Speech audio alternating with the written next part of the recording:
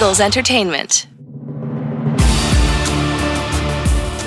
Hello, Eagles everywhere, and welcome to the Eagles Insider Podcast, presented by Lincoln Financial Group.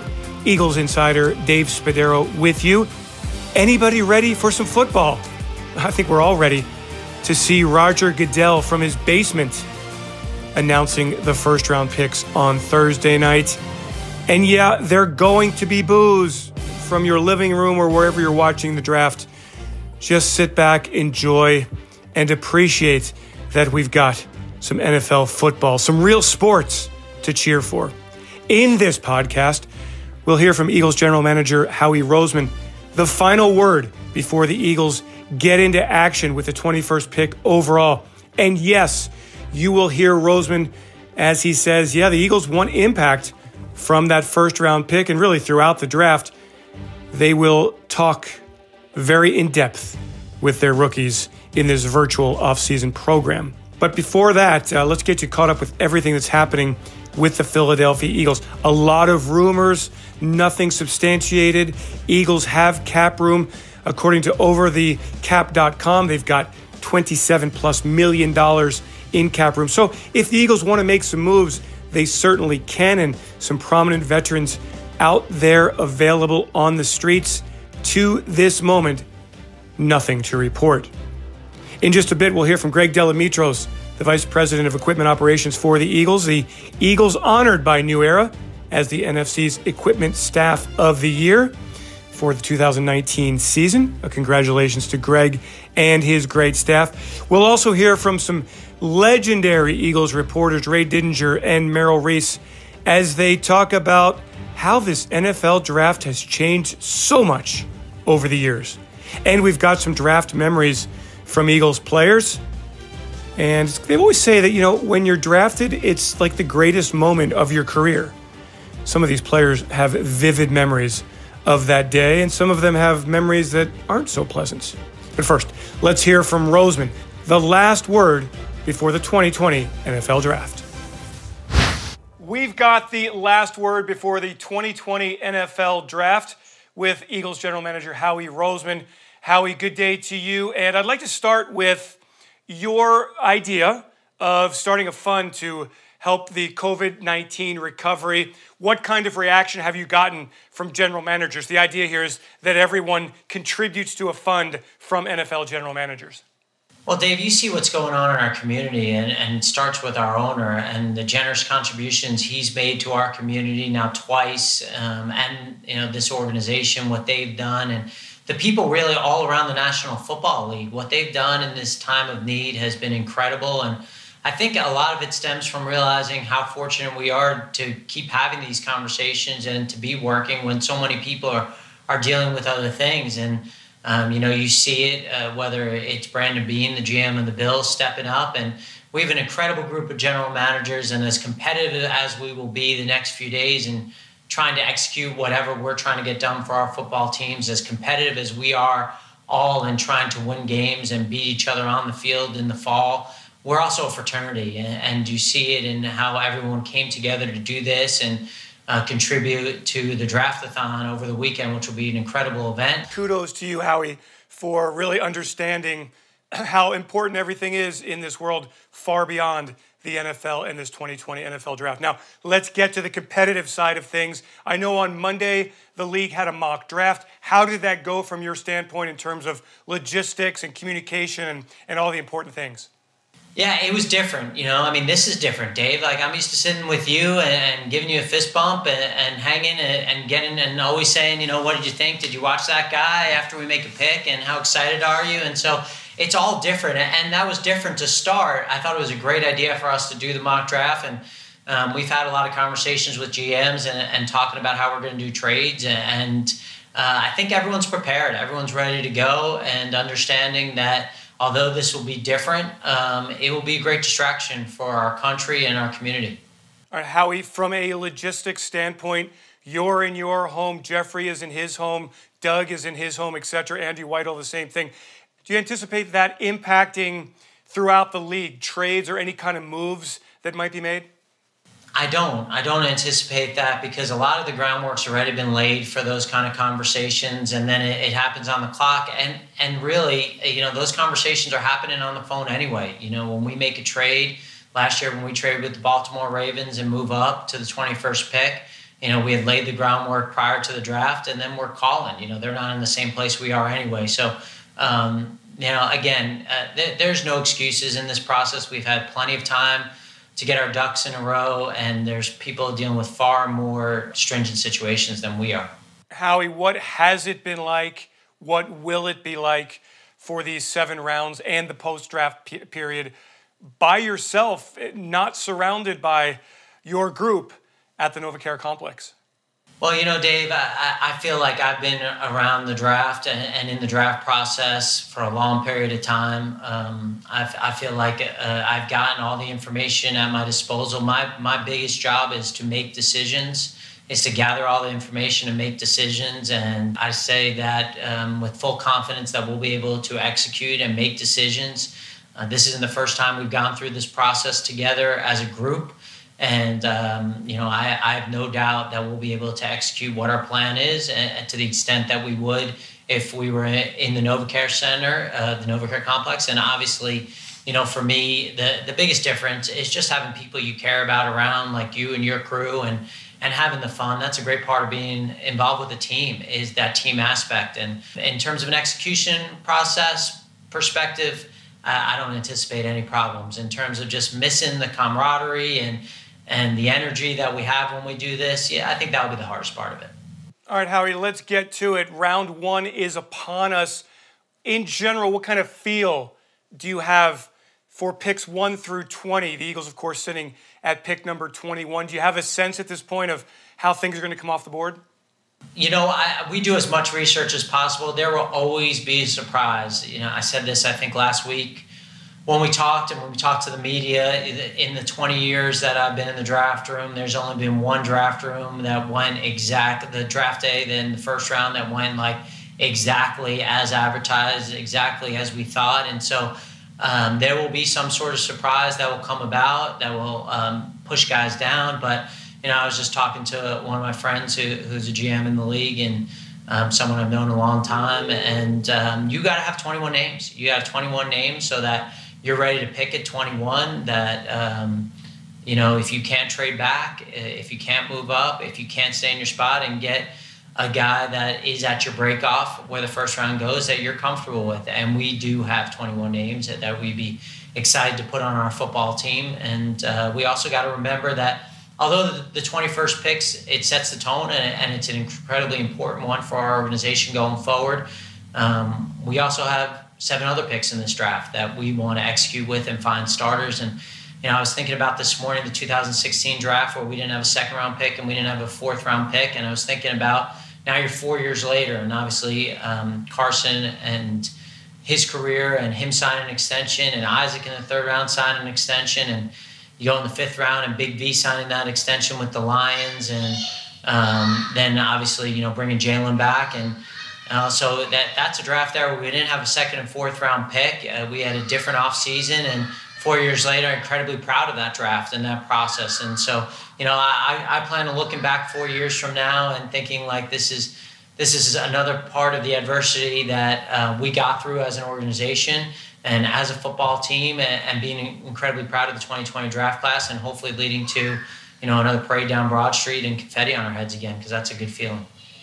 Howie, last year you selected Andre Dillard after the trade with the Baltimore Ravens, with the idea that Andre would have a year to acclimate himself into the NFL. And I wondered, sitting here at pick number 21, 1st round, do you have that similar mindset that you're going to get a player that you can develop a bit here, or do you feel like he can be somebody who can come in and help right away? Well, there's 2 parts of it. We're incredibly fortunate that Andre was there at the 21st pick and we were able to move up. You just see, and all the conversation that you hear around the league about these O-linemen and these offensive tackles and how quickly they're going to come off the board. And they're hard to find. And we're excited to have Andre and him to get some experience last year, and to now have an offseason where he's already acclimated to Philadelphia and gets an opportunity to go showcase his talent and his ability. So looking back on that pick a year from now, I feel even better about it than we did at the time. though we were excited about it at the time, obviously. And then you talk about the 21st pick. And, I think last year it was a situation that we always talk about, which is that these picks are what's best for the long-term interests of the football team. They're not supposed to be just a short-term pick, but obviously when you pick a guy and he's the backup left tackle because you have a guy like Jason Peters in front of him, it's a unique situation. And, with everything going on, we do expect that these guys will have an opportunity to get with our coaches on this virtual training, and we'll try to get them up to speed as quick as possible. But we won't make a pick just based on what they can contribute in 2020, especially with how crazy 2020 has already started. We'll make a pick based on what we think is the best fit for our team as we build the team, Dave. I think for us, it's important that we build the team that also maximizes the skill set of the player that we select, that matches also what we have on the team. And, that's what we'll look for. Howie, the offseason to date has been really eventful. I mean, go out and get Darius Slay. You bring in Javon Hargrave. You bring in help for the defense. You retain Nate Sudfeld. Is what has happened to date similar to the blueprint that you all laid out after the loss to the Seahawks in the playoffs and you put everything together? Has it followed the plan, or has it taken some directions that you maybe didn't anticipate? No, it has, and I have a plan that we laid out after we got with our coaching staff and our scouts in February that basically laid out what we were trying to do. And we had anticipated that there may be an opportunity to get a difference maker or two in the free agency or trade market at important positions, and to get Hargrave and really solidify our defensive line, because we're always going to start up front, Dave. This is who we are, and this is what we're going to be. Certainly, it's important to me and Coach Peterson and Mr. Lurie, as we talk about how we build our team, that we're strong up front and that we're able to protect the quarterback and get after the quarterback. And, getting a guy like Hargrave, who's young and is already a tremendous player, and we see the arrows still pointing up, and then get a guy like Slay, who is a Pro Bowl corner and can get you the ball back, and get those difference makers in free agency and in the trade market are hard. And we had anticipated that we would go into the draft and not have a perfect depth chart necessarily, and we were totally comfortable with that and understood that the offseason's long, and just because you don't do something in March doesn't mean you don't do something in April or May or June or July or August or September or October, and that's the kind of the mindset we're taking. We also believe that, I know there's been a lot of focus on the offensive side of the ball and maybe the lack of action on the offensive side of the ball, that we're already starting ahead of the game. And we talk about the receiver position and the offensive line to start. And we played in those last few games and in the playoffs without two of the best offensive linemen in the National Football League. When you talk about Brandon Brooks and Lane Johnson, them coming back, those are huge additions to our football team. We think two of the best players in the league, and certainly at their positions. And then getting back guys that were hurt at the end of the year, and Deshaun and Alshon, we think those guys are good players. And that's our opinions of those players. We know JJ's going to take a jump. We know getting him back and getting him healthy. And then you saw some of our young receivers step up. So I think before we even get into the draft, we think just getting those guys back and healthy will be a huge addition to our offense. Howie, I wonder, when we're sitting around next week, you and I talking about this draft, what will you consider a success after 3 days of drafting and then that post-draft period? Yeah, getting as many guys that fit our profile or our Eagles mentality as possible. Guys that we're excited about. We spent a lot of time scouting these guys, looking at these guys that we have a shared vision with our coaching staff, which has really been, since Coach Peterson and his staff came, has been part of our DNA, is just making sure that we get a shared vision on guys, and we tell them how we see guys, and then they come back and tell us how they see it, and doing whatever we can to help our coaching staff, the guys that are already on our team, to get further than we have the last 2 years. And I look back at it in the last few drafts, and we've gotten a lot of good players on our team that have really added. I look at what a guy like Miles did last year, a second-round pick who came in, and it shows what can happen with young players on your football team, and we need more of that, and that's what we're looking for in this draft. Howie, I wonder, do you have specific positions that you want to address, that you absolutely feel like you have to address in this draft weekend? No, Dave. I think that that's what leads to some of the mistakes we've made, is to go in and say we have to address that position. I think what we've done a good job of with our coaching staff and our personnel staff and our front office staff is we've written out a list of contingency plans in case that we're not able to address those positions and what we would do otherwise. But I think that the draft strengths kind of line up with some of the things that we were looking at anyway. And so I think naturally we haven't tried to change the board that way. But, I don't anticipate coming out of this draft disappointed in any way, shape, or form. I think that we're going to get players who are going to help our football team next year. Our coaching staff is very responsive to playing young guys. And, when we're allowed to talk to these rookies, which is different than the 2011 lockout, in that we're allowed to communicate with these guys and have this virtual training, an off-season program where we're helping them with their workouts and we're helping them with the playbook. So, it won't be like we'll end the off-season Saturday night once the free agency is done. We still have a lot of work to do, and there's still free agents left on the board. There's still opportunities to improve our team. Howie, you had 5 draft picks in 2018, 5 draft picks in 2019. You've got 8 of them at this moment for 2020. How important is it to keep that volume of picks? Do you want more? You always want more draft picks, Dave. I think that's important. But at the same time, you've heard me say this, we're not going to try to win the draft.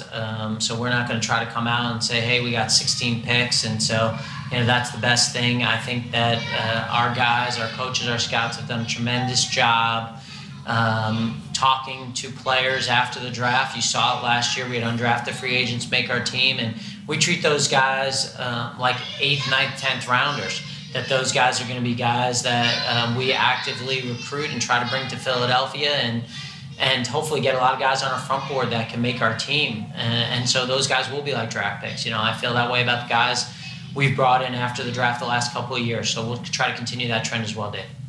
What can you say about the roster? How do you feel about this team as you go into the final stretch around here before the draft starts? Yeah, I think we got a good football team. That doesn't mean that we can't get better, because we can, but I think we got a good football team. When you talk about how it starts up front, we have depth on both lines. We have good players there. Obviously, we have a tremendous quarterback.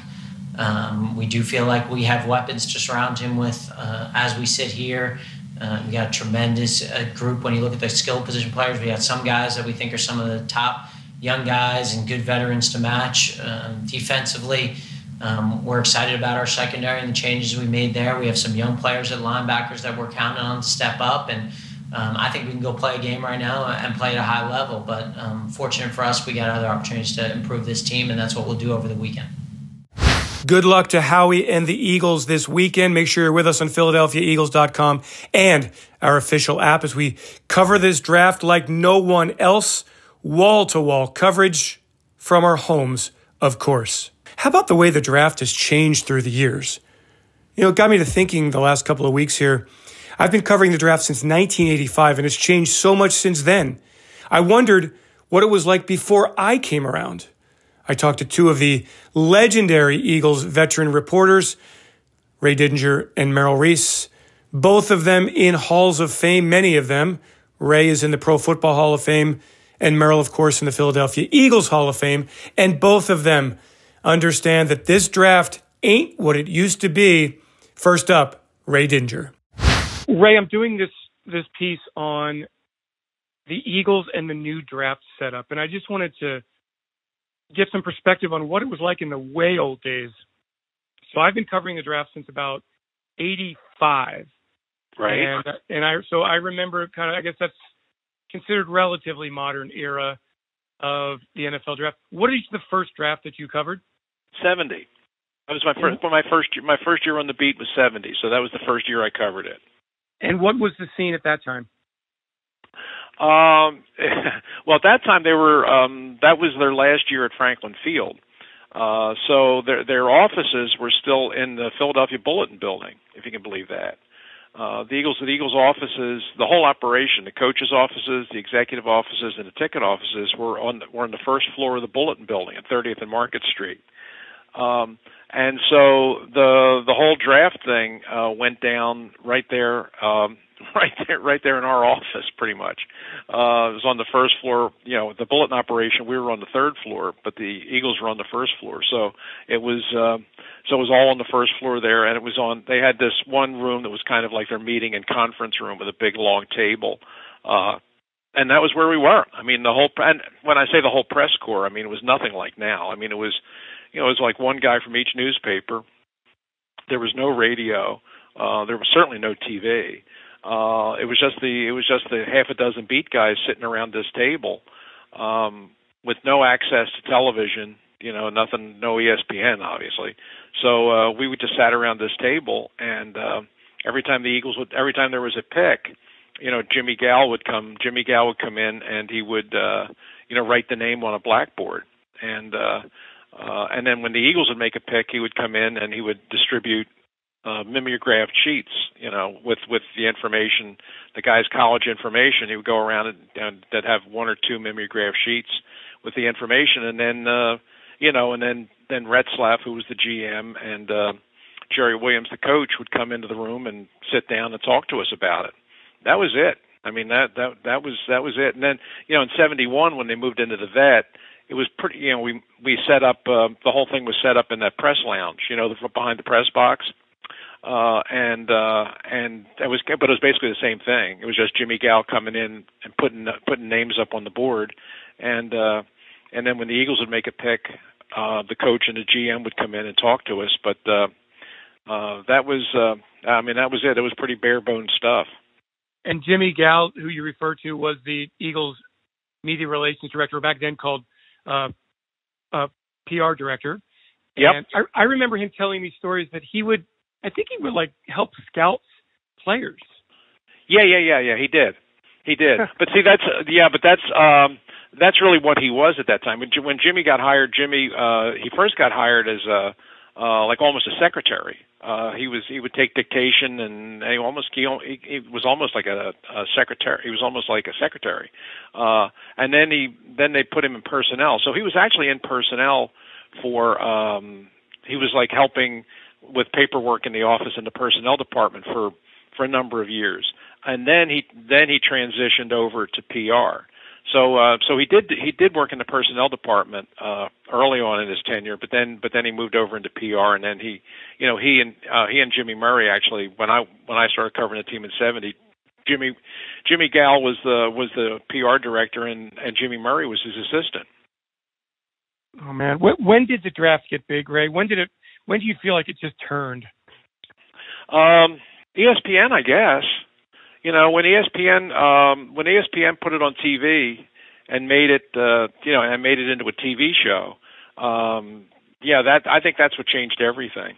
Then the public never paid much attention to it. I mean, when we would write stories back 70, 71, 72, the day after the draft, I mean, they would run agate with all the names, and we would write, like one story or two stories about the guys, and that was it. Probably, sometimes you didn't even lead the paper. And sometimes you got the guy on a telephone conference call, and sometimes you didn't. Sometimes, if a guy was from a small college, they might not find him for a day or two. But you usually got the first round pick, and they would have on a conference call, and everybody would gather around the phone, and you'd ask them questions. And that was it. But then, once it became a TV show, once ESPN came along and it became, wall-to-wall coverage, then everything changed. Because you had a lot more access then. We had TV monitors in the room, and then you could actually watch the draft unfold in all these other places. So, I mean, you really felt connected to it. But before, it was just us sitting in a room by ourselves, just waiting for Jimmy Gal to walk in and hand us a piece of paper. The funny thing was, I'll tell you this. There was a funny story in the Vermeil years, because the previous regime had traded away all the draft picks. In those years, like 76, 77, 78, we would go there first thing in the morning, never knowing if the Eagles could do anything. But we'd wind up sitting there all day. I mean, they didn't. There was one draft where they didn't have a pick till the 7th round. So we sat in there all day with literally nothing to do. And I remember one year we just got so bored that by like noon or 1 o'clock, the writers, the group of us were sitting together, we decided we would have our own draft. So we came up with the concept of the all-time all-civilization draft, and we drew numbers out of a hat to find a draft order, and then each guy got an opportunity to make his draft selection. And of course, the podium was set up with the microphone and all, waiting for so we had the podium all set up there. So we all took turns, and we each had like 5 minutes to make our pick, and then in turn each guy would go up and announce who his selection was. That's kind of how you pass the time. Somehow I just can't see Ralph Bernstein, the legendary Associated Press writer who could fly off the handle with the best of them. I can't see him sitting in a room for hours and hours and hours with nothing to vent about. We didn't have much choice. Ralph. The thing I remember about Ralph was always bugging him to draft more Penn State guys. Whether it was Jerry Williams or Mike McCormick or whoever it was that come in, Ralph would say, "Why don't you take so and so from Penn State?" The funny thing about our all civilization draft was with the 6th overall pick, a guy from the Courier Post named Ray Kelly Jr., probably a little bit before your time. I don't know if you remember him, but it was Ray Kelly Jr. was the columnist for the Courier Times. The Courier Post walked up there and said, with the 6th pick in the draft, we select Jesus Christ of Nazareth. And his comment to follow is, we couldn't believe he was still available. And all of us were kicking ourselves because, God, that's the most obvious one, and we all missed him. He got Jesus Christ with the 6th pick. He stole him. He did. Who knew that Jesus was a sleeper? Oh, that's great. Great trip down memory lane, Ray. Thank you so much. Oh, no problem. No problem at all. No problem at all. Have a great day. All right, you too, David. See you. Bye-bye. During the course of my conversation with Merrill Reese, who is one of my annual spend a lot of time with him during the draft guys. We love it doing it together. Well, we talk a lot about the draft, and we talk about what he sees as a successful draft for the Philadelphia Eagles. Merrill, tell me, in the past, because of course this year is different than every other year, what it was like for you to, from a reporter's standpoint, to be at wherever it was, the Vet or before the Vet or now Lincoln Financial Field, now the NovaCare complex, for the draft. What was the experience like for you? Oh, it was amazing. It has always been a very, very fascinating day for me, and I always woke up in the morning with a real feeling of excitement. And I've been going down to cover the draft since it was actually held in the old Bulletin building. So I remember sitting around there. The Eagles were, but you didn't have the draft televised. You just sit in a room and wait for somebody to come up and take a slip of paper and tack a needle, a thumbtack on it, and put it up on the board. When did it kind of turn to? Was it the idea that television turned the draft into a big time thing? I think it was a combination of things, Dave. I really do. I think it was the growing popularity of the game. I think it went along with football, surpassing baseball really as our greatest national pastime. People becoming so in tune with the draft as with college football, following the players throughout the season and visualizing these different players ending up on their team. And Bill Warrendale, who has been my spotter for a long time, is one of these draft guys. He's been with our lads. He worked with the original group that did our lads' guide to the draft. And I never forget Stan Walters, who was doing color with us at the time, said that Billy thinks the only reason for the season is to determine the order of the draft. Did you ever nail it? Did you ever nail, other than Carson Wentz, or did you ever nail a draft pick in the first round for the Eagles going in? Oh, yeah, I have. I really have. I think the easiest one to nail in recent memory was Donovan McNabb, because the Eagles were sitting number 2 in the draft. We saw the various quarterbacks come in. They would make them available as they came in. We had the feeling that Andy Reid was not overly fond of Tim Couch, and Donovan was the most sensible pick. So I think that was an easy one to pretty much zero in on and get right. But most recently, the drafts, other than Carson Wentz, when you're dealing in that second spot, anywhere back in the draft, it's very tough because so many crazy things happen. I mean, one of the interesting things was the draft where they picked Jeremy Maclin in the first round, and there was no way that Jeremy Maclin was supposed to be anywhere near that. And what happened? Maclin in the second round. Am I right? Jeremy Maclin. Maclin. First round. First round. And the only way he was available for them was because the Raiders jumped up where they were and picked Darius Haywood-Bay. So crazy things happen, and then players you never think would be there are available. So that was an intriguing draft. When they drafted Brandon Graham, there were a lot of people who had hoped that they would take Earl Thomas. But Brandon Graham didn't get off to a great start. He had injuries, and he turned out to be a tremendous first-round draft choice and made probably the biggest play of the Super Bowl 52 win. Merrill, back when you covered it, and it was at the Bulletin Building, first of all, what was the first year that you did it? And then how many reporters were there? Boy, that is a good question. Normally, I was doing pre and post game shows at that time. So we're talking about the early 70s, and I would go down there, and I would think there were probably 10, maybe 10 reporters covering practice every day. It was really only the writers from the Bulletin, the Daily News, and the Inquirer. Those three would be out there. There would be 2 or 3 television reporters out there to try to get an interview. I would say an average practice session, Dave, had anywhere from 6 to 10 people. And there were no press conferences with the coaches when they came out off the field. Nobody went to an auditorium because there was no auditorium to go to until the Eagles moved to the NovaCare site. But we would actually, 5 or 6 people would get around Dick Vermeil right after practice. Or even at the beginning. I can remember us getting around Andy Reid for his post-practice comments. But today there are conferences scheduled for certain days and times, but there it was very much impromptu. And also, early, you could just go over to any assistant coach you wanted to, and we all got close to the assistant coaches and get an interview, rather with a pencil or a pad and ballpoint pen, or with a tape recorder. And they were fair game, and they were very, very cooperative. It's changed dramatically.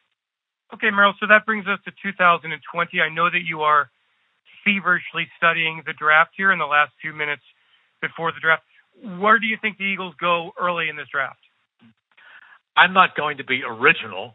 I mean, everybody, I would say 98% of us think that wide receiver is the target. There are 2 philosophies in the draft. You take the best available athlete, or you draft the position of need.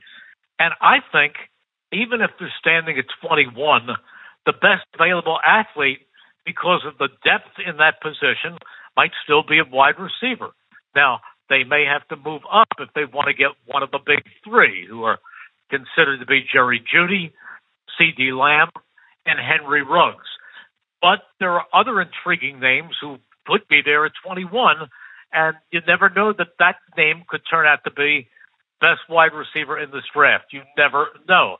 But there's guys like Justin Jefferson, Denzel Mims. There are Galen Rager is a good receiver. There's a guy you might be able to even get in the second round, Michael Pittman Jr., who's a terrific player who I've watched at Southern Cal. So this draft is just loaded with outstanding wide receivers, and I would love to see them get one of them. Merle, I'm going to miss you. We've had 30 drafts together. 30 drafts.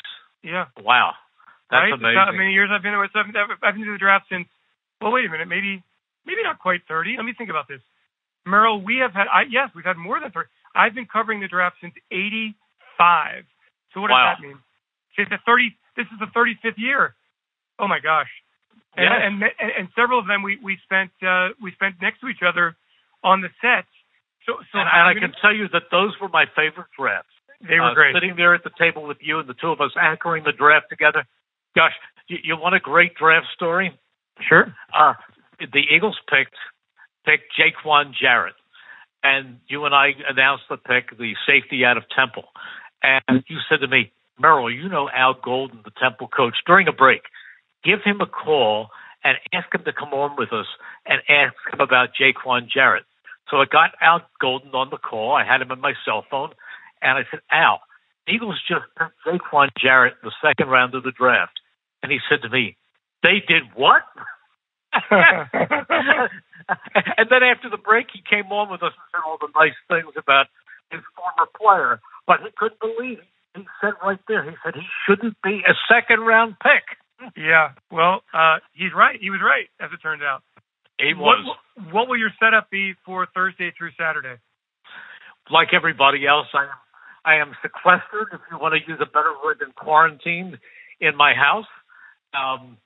Tomorrow night, I'm going to do a little draft show online on WBCB, the station of which I'm managing partner.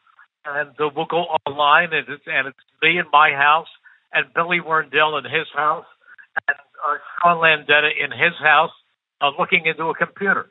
So we're going to talk draft for that. As far as the actual draft itself, I will be right here in my easy chair, looking at my large screen TV, which is certainly not quite as large as looking at the TV in the NovaCare auditorium. But I'll be right here, and if you need me for any comments, I am otherwise uninvolved. But I will certainly be watching every move taken in the draft. Well, I think we have to get in touch with each other to keep this tradition going. I can't have a draft without Merrill Reese. Absolutely. But hopefully they will get one of those wide receivers, and hopefully the one they get will turn out to be a great one. Now, it would not, I hate to use the word shocking, because it would not really be shocking if those top three are gone and somebody who they value greatly slips back to them at 21. That would not shock me if, say, they go with a great player. Although I've seen linebacker names, and the Eagles never seem to take a linebacker that high. So I don't know.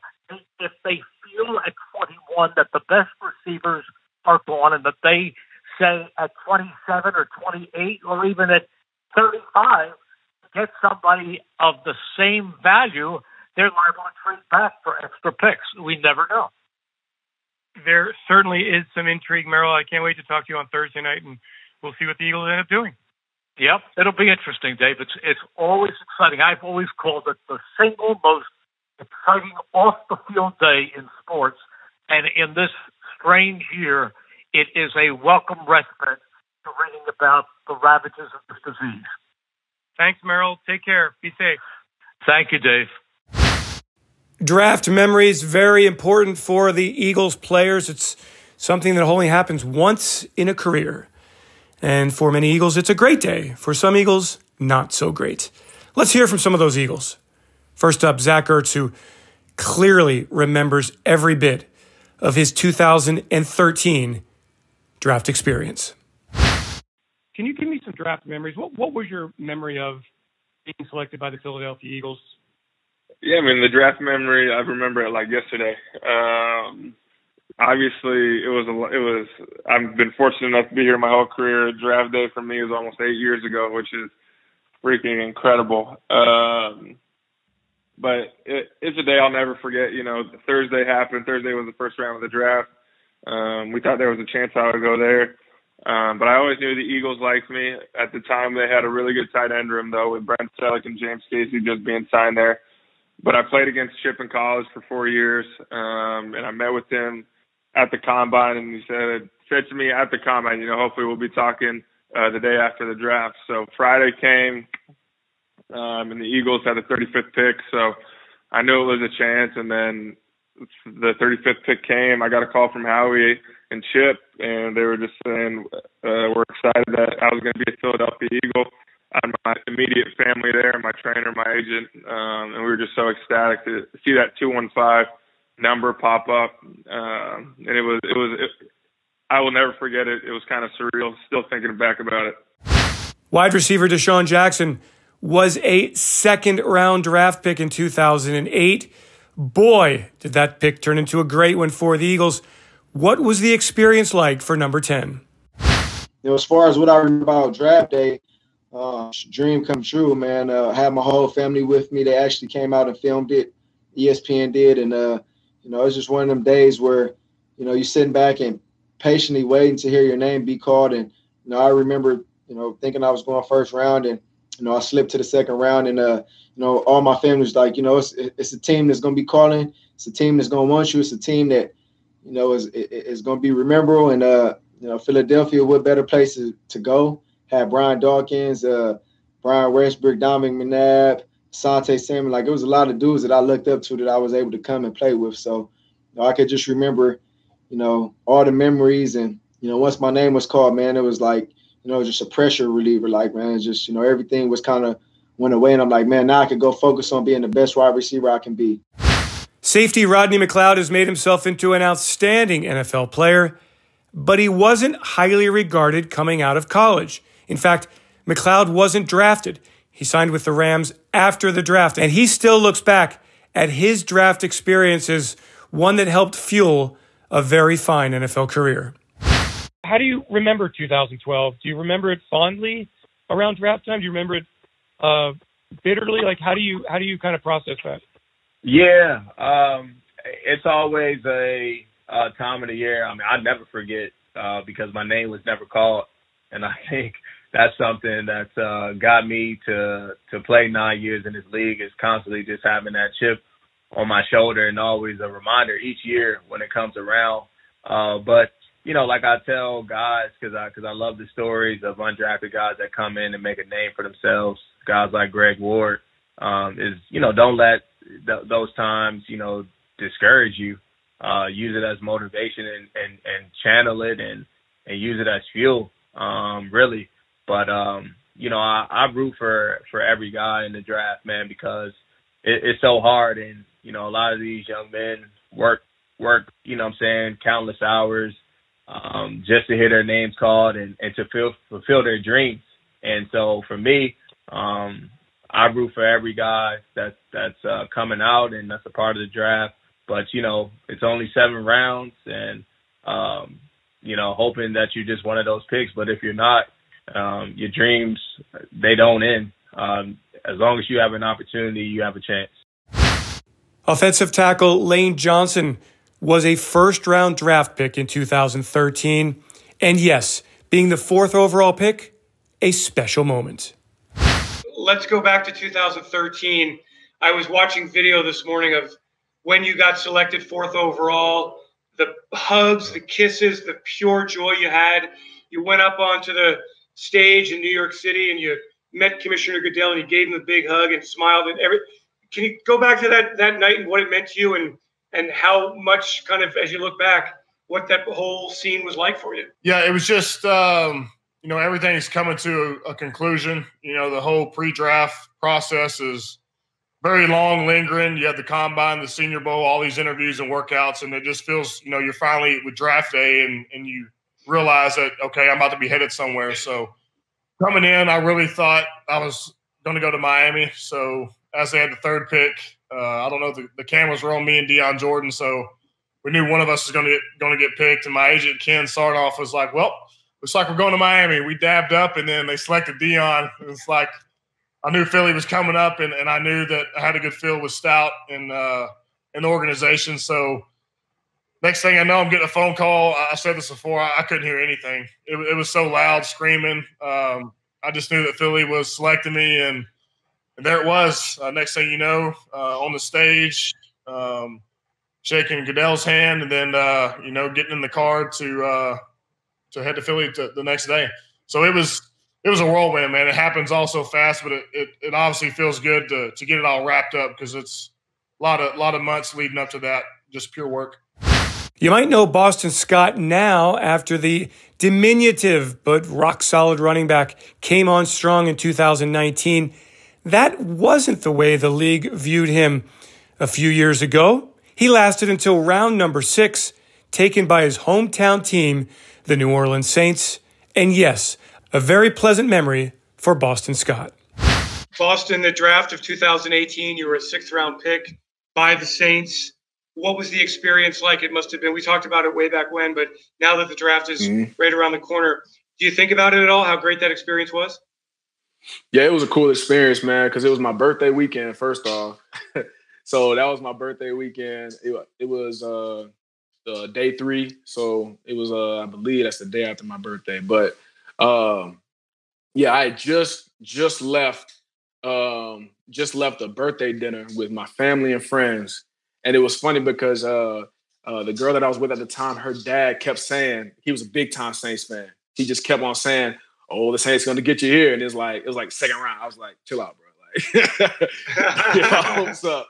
But, yeah, he was like, "Saints going to get him here. Saints going to get him here." And I remember I talked to my strength and conditioning coach, Kurt Hester at Louisiana Tech, about, my projection and whatever. And really the thing that we were focusing on was like, you're going to get an opportunity somewhere. You just got to make the most of it. Like getting drafted, all that was kind of like, that was a dream of mine. But at the end of the day, like just being real, my size and then, 1 to 2 years of, being able to be productive, being behind Kenneth Dixon, who went in the 4th round whenever he was drafted. The resume wasn't great, you know what I'm saying? So, just being able to be drafted in the 6th round, it was wild. It was wild. I couldn't, I got hot because I saw a 504 number, and I didn't really know if it was like a family member because I got family in New Orleans, so I didn't know if it was like a family member, like some long lost aunt or uncle that was calling me up or something. But I answered the call, and it was Sean P. and Mickey Loomis and all those cats. So yeah, I mean it was a cool experience, man. It was definitely a dream come true. And finally, on this Eagles Insider podcast presented by Lincoln Financial Group, congratulations are in order for the Eagles equipment staff. Now, a few years ago, the Eagles gained a recognition league-wide, the Whitey Zimmerman Award. Co-winner, Greg Delamitros, the Eagles Vice President of Equipment. So the Eagles now, as a group, recognized as the New Era NFC Equipment Staff of the Year. And it's not just Greg Delamitros.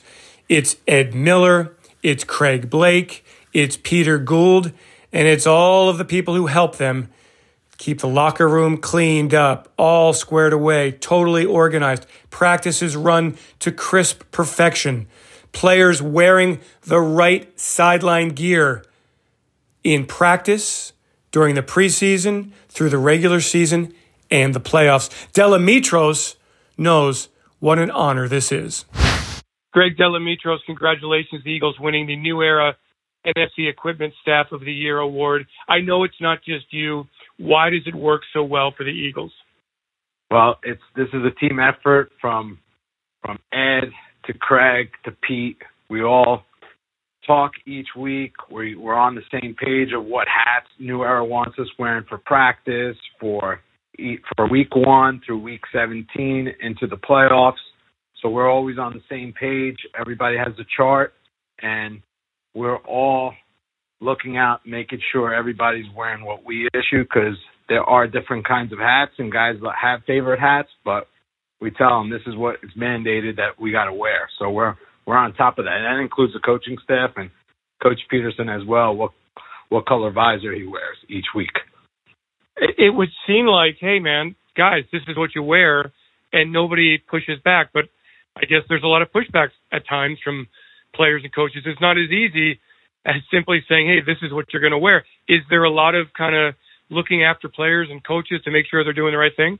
It's mainly just players that we worry about because, they'll pack in their bag, on Friday or Saturday, their favorite hat and what they want to wear on the sideline. but we'll tell them, hey, guys, you got to wear this with this hat. This is what we're supposed to wear. And you explain to the guys, and they're really good about it. Greg, what does this mean to the Eagles, do you think? I mean, your job is a very difficult one. Long hours, very laborious. I mean, it's tough.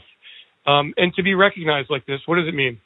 It's a true honor for my staff and I, that, people are watching how we dress the coaches, the staff, the players each week. It's an honor that they watch this stuff. Everything's under the microscope. Now, a couple of years ago, you were also named a co-best equipment staff of the league, correct? Can you explain the difference between the awards? Yeah, that one was the NFL one, the Whitey Zimmerman Award, and it was us and the Kansas City Chiefs that won it that year. So that became a nomination from the league and our peers from other teams. In this instance, it's New Era making the pick based on a formula. Do you have the details of what that formula is? They have a formula. I can Kyle can answer that from New Era. He's got his old point system that he bases off each week and how they rank each team and how many points you lose if you get more points if the head coach and the quarterback who get more TV time, if they're wearing the right stuff. So it's all a calculated formula from New Era. Very cool. Anything I'm missing here? No, everything's pretty simple. All right, man. Congratulations. And how are you going to spend the $50,000 that you will receive as a bonus? We are not receiving no $50,000. It's a belt that we get. It's like one of those WWE belts as the award. So I appreciate you, dude. All right, dude. Yeah. All right, thanks, Ross. See you, Congrats. And that will do it for this Eagles Insider podcast presented by Lincoln Financial Group. Dave Spadaro, Eagles Insider, with you, ready to go for the 2020 NFL Draft. Can't wait to see what the Eagles do. And I honestly tell you, just hours before the draft, I don't really know what the Eagles are going to do at number 21. We're all going to find out together. Everyone, enjoy your 2020 NFL Draft experience. Stay safe. Stay healthy. Thanks so much for joining us here. If you have a moment to drop us a rating or some comments, we always appreciate your feedback. Please do so on the Apple Podcasts. Thanks for joining, everyone. Thanks to Peter Kelly and to Ray Doyle for their work. Everyone, have yourselves a great Eagles day and fly, Eagles, fly.